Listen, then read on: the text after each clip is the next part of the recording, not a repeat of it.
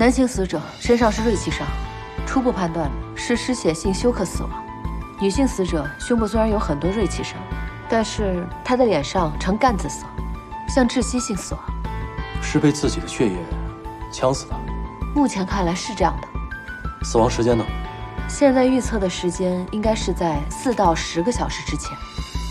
昨天12点到4点之间。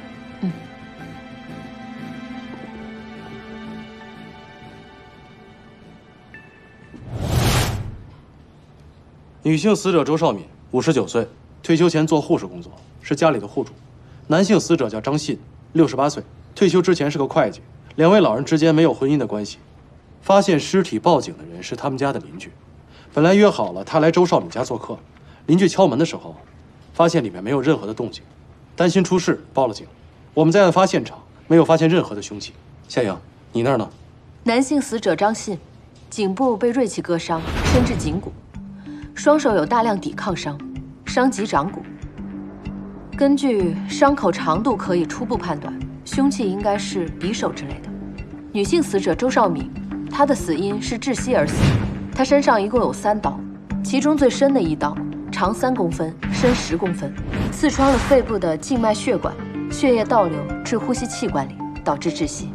而凶器应该是单刃的匕首之类的。两人死亡时间是在凌晨2点到3点左右。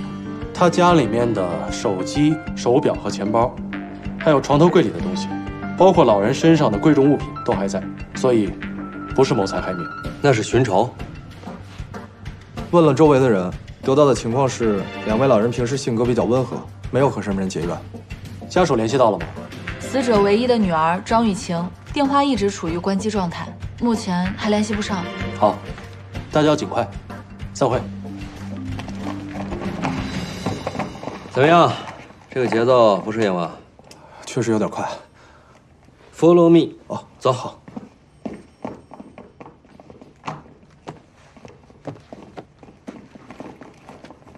周少敏，之前他老伴儿死得早，他和张信是跳广场舞的舞伴，他俩认识4、5年了。他俩个性怎么样？张信啊，好脾气；周少敏吧，就有时候嘴巴不太饶人，其实心眼儿不坏。除了他有时候啊跟他闺女啊闹别扭、吵架，被气得不行以外，没有什么不愉快的事儿啊。哎呦，那他为什么跟他闺女老吵架呀？还能为什么呀？周少敏想跟张信结婚，他闺女不愿意，是因为母女关系不好？那倒不是，这母女老吵架，他也不算什么事儿。是啊，如果不好吧，他女婿也不能帮着他们赚钱呀，还帮他们做理财呢。老周说的，给他们赚了不少呢。你不知道啊，他家闺女离婚了。离婚了啊？什么时候的事儿啊？有一阵子了。哎呦，之前呀，老李家的也离婚了啊。现在的年轻人啊，拿离婚这当儿戏啊。那个这样，2位大妈，今天的问询啊，我们就到这儿了。你们俩有女朋友吗？我们还年轻，那我们也是以工作为主啊。那我们先走了啊。哎，好，谢谢你们，有什么事儿谢谢你啊，好，哎，好嘞，好嘞，哎。欢迎光临。你好，我们是警察。哦，你好。我想问一下，张雨晴是在这儿工作吗？您好，请问你有什么事儿吗？你好，麻烦问一下，张雨晴是在这儿工作吗？张雨晴已经好几天没来上班了。你最后一次见到她是什么时候？上周3之后就一直联系不上她了。哦，那你知道不知道他们家住在哪儿啊？我可以查到，请跟我来。好。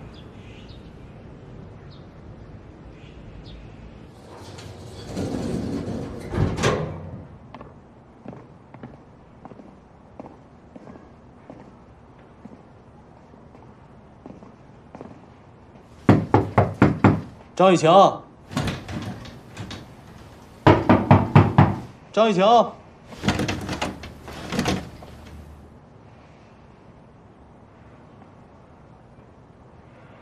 走。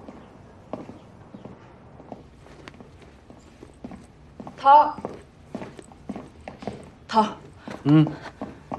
我刚才调查了一下，周少敏和张信在经济上跟别人没有过任何纠纷，但是在最近2个月，周少敏给女儿张雨晴的账户上连续打了3万块钱。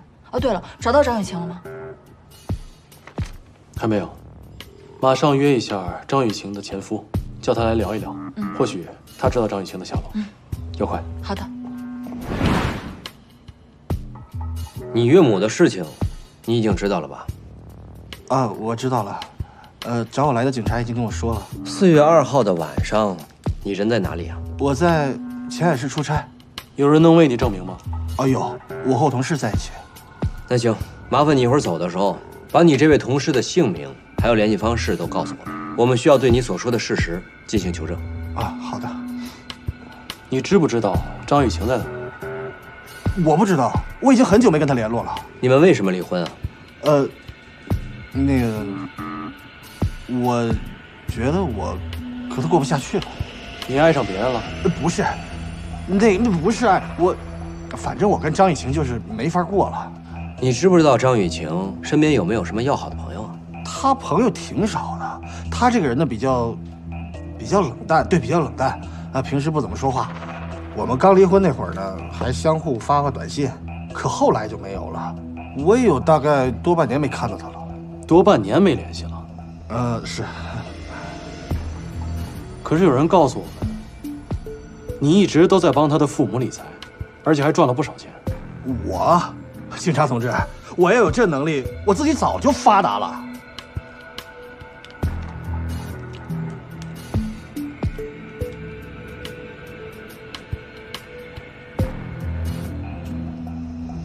这位是宁江市公安局的葛法医，这位是他的同事陈鹏。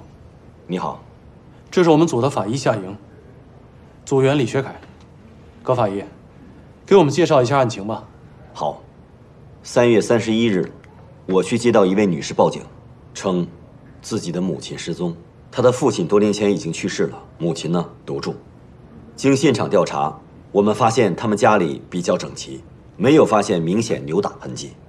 但是报案人的母亲，她的手表表带断裂，落在了沙发缝里。经案发现场调查，我们判断，这位老人遭到了绑架。我母亲，我们在现场发现2杯沏好的茶，经检测，茶杯上没有任何的 DNA， 说明茶杯不是老人自己喝的，是招待客人的。家中没有闯入痕迹，因此我们判断是熟人作案。绑架者至少是2个人。4月1日，通过银行的监控，我们发现了这位报案者的母亲徐万霞，这是老人最后一次露脸。当时跟他一起去的有一位女子，自称是他的亲属，她要求把徐万霞账户里的钱全部转移到另外一个人的名下，因为这是定期存款，数额较大。所以工作人员比较慎重，就去办公室请示领导。结果这位工作人员还没等出来呢，这位女士就带着徐万霞离开了。那是转到谁的名下呢？一个叫张雨晴的名下。那带老太太去银行的那个女人是张雨晴吗？因为她有意识地回避监控镜头，无法确认。但有一点可以确定，这个张雨晴肯定跟绑架案有关。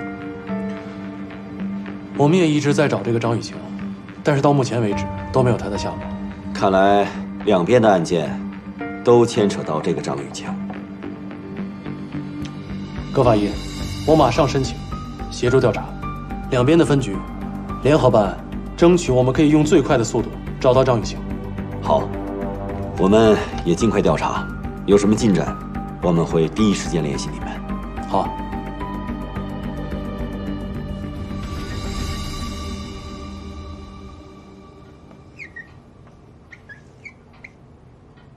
头儿，你现在有什么想法？如果张雨晴在宁江市那边参与了绑架案，那在我们这个案件中，她又是什么角色呢？凶手之一。凶手之一，那她的行凶动机呢？他涉嫌绑架、诈骗，也许他母亲和张信清楚他的罪行。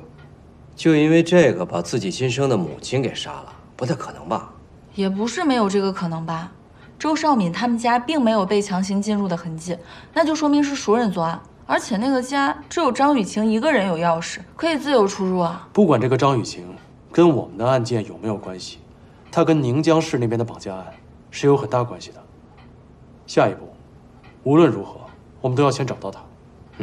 李学凯，马上申请搜查证。好，要快。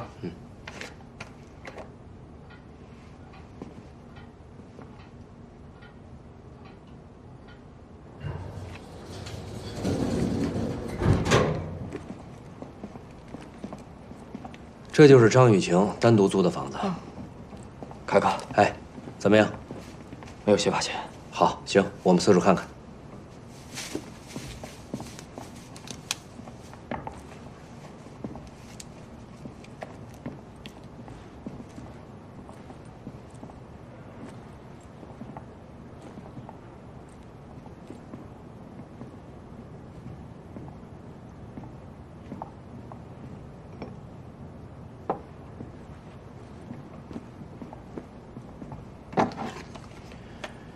长相平平无奇，谈不上什么美女。你以为有那么多美女罪犯等着你抓呢？是。虽然她长得一般，但是感觉还挺贤惠的，把家里收拾得干干净净。这女人是不是贤惠啊？还得看厨房。去厨房看看。走。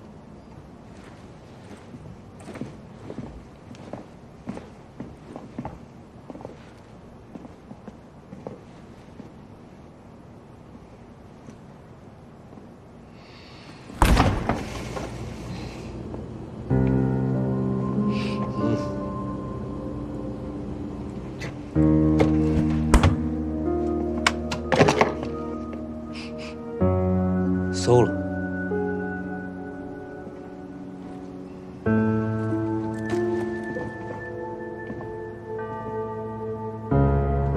看样子张雨晴走得很匆忙。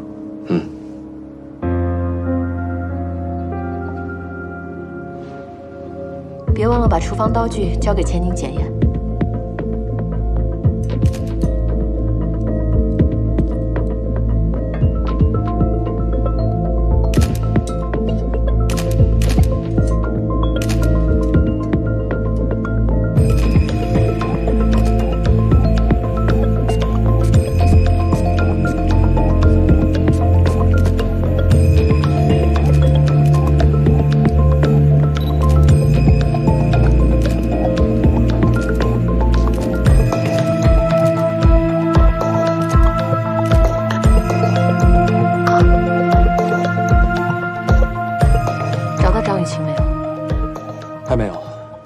但是根据张雨晴的前夫交代的事实，我们已经核实过了，航班的时间还有酒店的入住时间，跟他同事说的完全一样，所以他在案发当日有充分不在场的证明，这个案子应该跟他没有什么关系。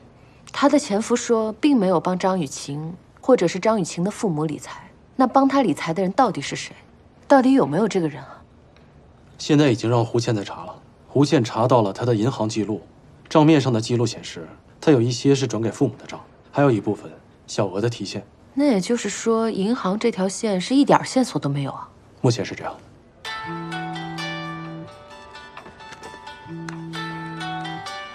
是葛法医。你好，葛法医。你好，上队。我问一下，张雨晴找到没有？还没有。我们正在尽力寻找绑架者。目前查到，徐万霞手上有30多万存款。我们认为，绑架者一定知道老人手上有钱，应该与他有经济来往。我把具体资料整理好了，去你们那儿跟你们对接一下，好吧？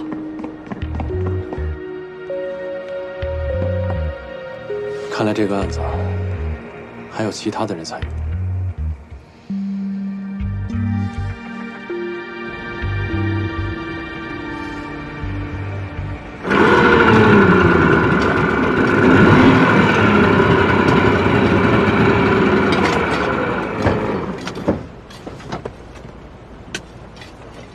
王公，怎么了？发现有新东西。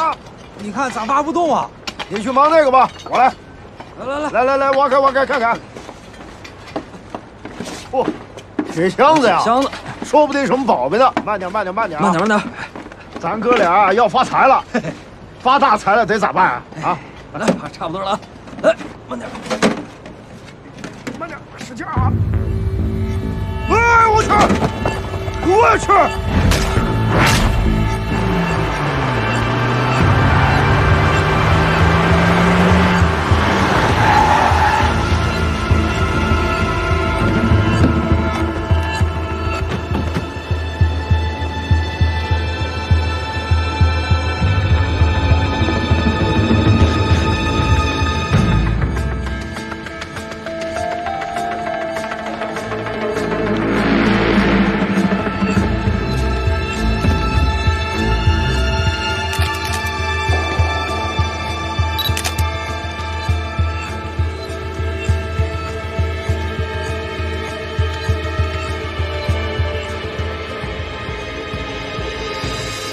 头，是石灰。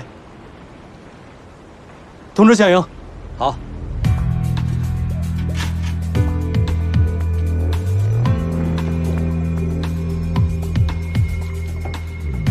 尸体的左大腿、股骨上下两端的关节均有缺失，上端骨骼断面平整光滑，而下端部分平整光滑，部分尖锐，呈不规则形。这说明凶手在杀害死者分尸的时候，骨骼上端用刀直接砍断，而下端骨骼用刀砍切之后再用手掰断，所以呈不规则的状态。在前臂上有一处锐器伤，创缘整齐呈线状，创腔内整齐无组织坚强，伤口两侧创角尖锐，应该是一柄双刃匕首造成的。小王，你把这个给钱妮拿去。好。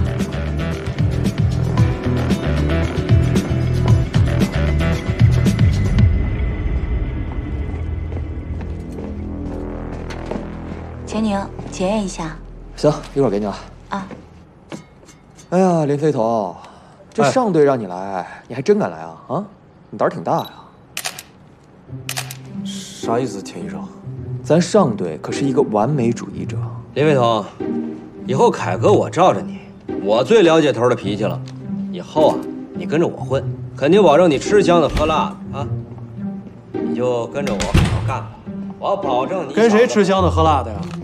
老头，怎么样了？放心吧，头，一切顺利。我正在有条不紊的排查。行了，别在这臭贫了，这交给他们两个，你收拾东西，跟我再去趟现场。行，那个我马上啊。怎么样？没有发现。仔细点。好啊。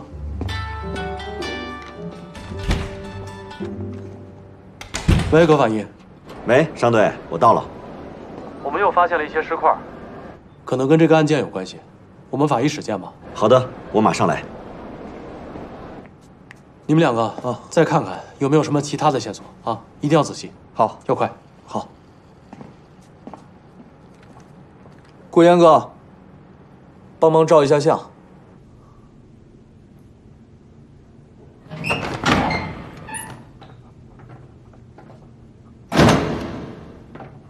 夏莹，葛法医来了，他想问问具体情况。辛苦了。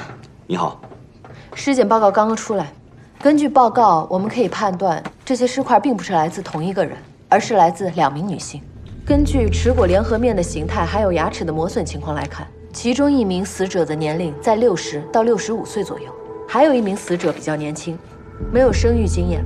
根据牙齿的磨损情况，还有他的牙龈腔的变化以及牙根钙化，可以判断出他应该是在20到30岁之间。我们检查了尸体软组织和肌腱韧带，结合尸块的腐烂程度看，我们发现他的死亡时间应该是在10天以上。死因能确定吗？这名年轻死者，他的舌骨骨折、甲状软骨以及环状软骨都有纵向的骨折迹象，应该是被勒死的。而老年死者是在死后被分尸的，刺死他的刀具应该是一把双刃匕首。死者的 DNA 已经送去检验了，现在还没有出来，所以他们的身份还需要再等一等。夏法医，需要我帮助吗？那最好了。好，希望你们两个合作愉快。一旦有消息，第一时间通知我。你们先忙。辛苦了。现在很多线索都已经被石灰腐蚀了，而我觉得我们第一步是不是应该先把所有的骨骼拼凑起来？没关系，总会找出结果的。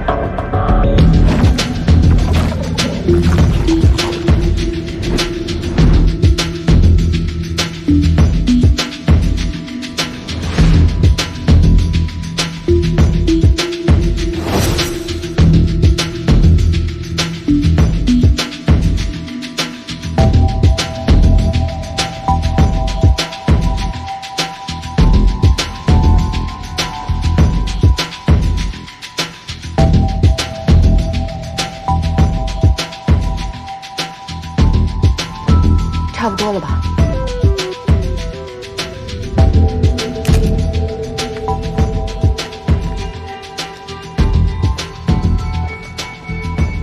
前进报告出来了吗？出来了。对，好。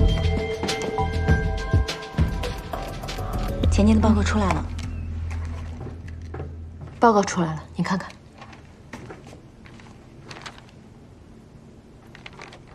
我觉得可以请上队了。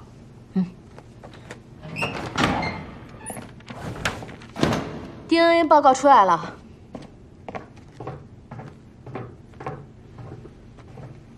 已经可以确认，死者一个是宁江市的徐万霞，还有一个是我们一直在找的张雨晴。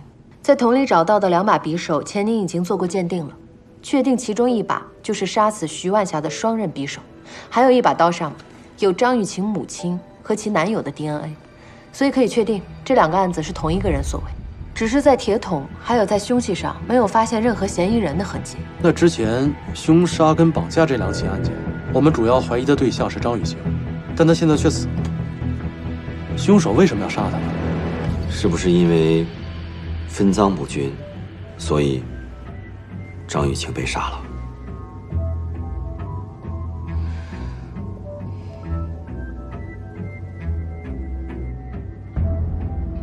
唯一的嫌疑人已经死了，还有没有什么新的线索？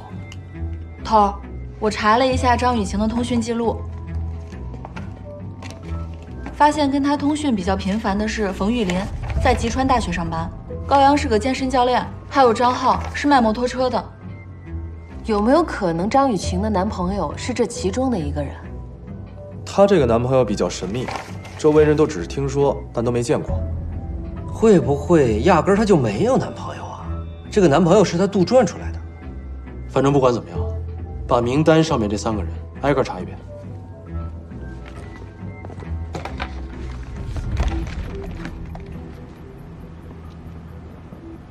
小冯在上面，我带你们去见他。好啊。哎，警官同志，你们找小冯到底有什么事儿啊？您跟他很熟吗，大姐？那当然。小冯来我这组已经快1年了，工作上是我的好帮手。这孩子性格特别好，我呀平时有什么事儿，提前下班走，他还会来把我这收尾工作都打理得井井有条。哎，小冯，哎，警官找你。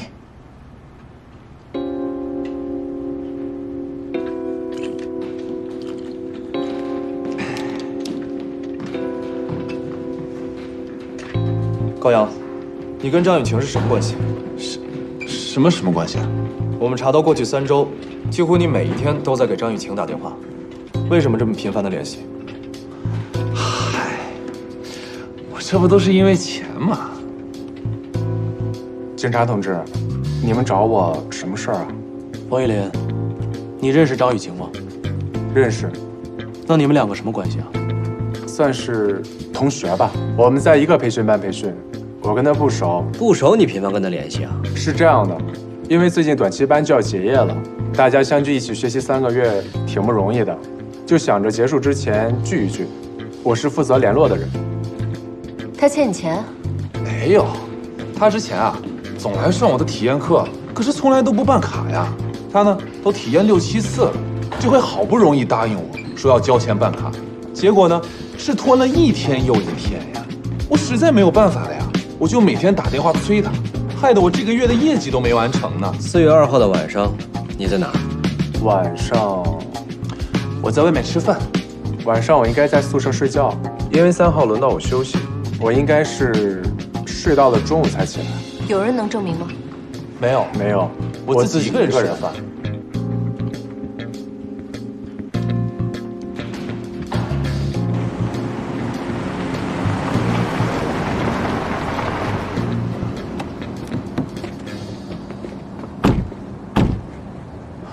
是这儿吗？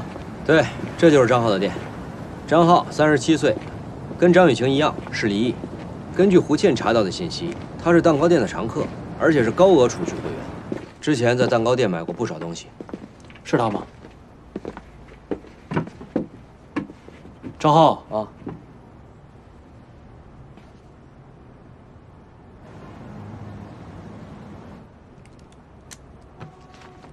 二位来找我是发生什么事了吗？你认识张雨晴吗？认识。你们两个什么关系啊？朋友关系啊。朋友关系？确定不是男女朋友？不是。那为什么这3个月里面你们频频联系啊？我挺喜欢他的。还有呢？我们俩都离婚了，所以我想着我们一起搭伙过日子还挺不错的。我就经常去他的蛋糕店逛逛，跟他多说几句话，增进一下彼此的感情。但是后来我发现，我跟他打电话，他好像不是特别高兴，就总是啊的。后来我就明白了，我就不打这电话了。4月2号的晚上，你在干什么？我在家。在家？嗯。有人可以给你证明吗？没有。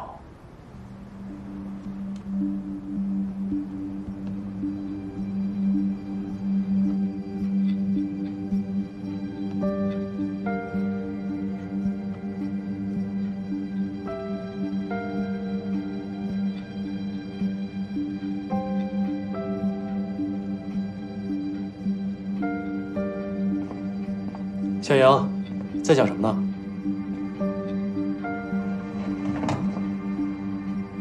我在想，冯玉玲、高阳、张浩，到底跟张雨晴什么关系？这3个人到底谁才是张雨晴的男朋友？他们3个人虽然跟张雨晴都有联系，但是胡倩查到了，张雨晴的最后一个电话是张浩打的。而且这3个人呢，在事发的时候都没有不在场的证明。你说这张雨晴挺奇怪的，她的朋友还有家人都没有见过这所谓的男朋友，而且她很少用社交网络，更没有跟哪个男性单独在一起的照片了。所以这3个人到底跟她什么关系，真的是说不上来。头儿，夏姐，张雨晴的姨妈从外地赶过来了。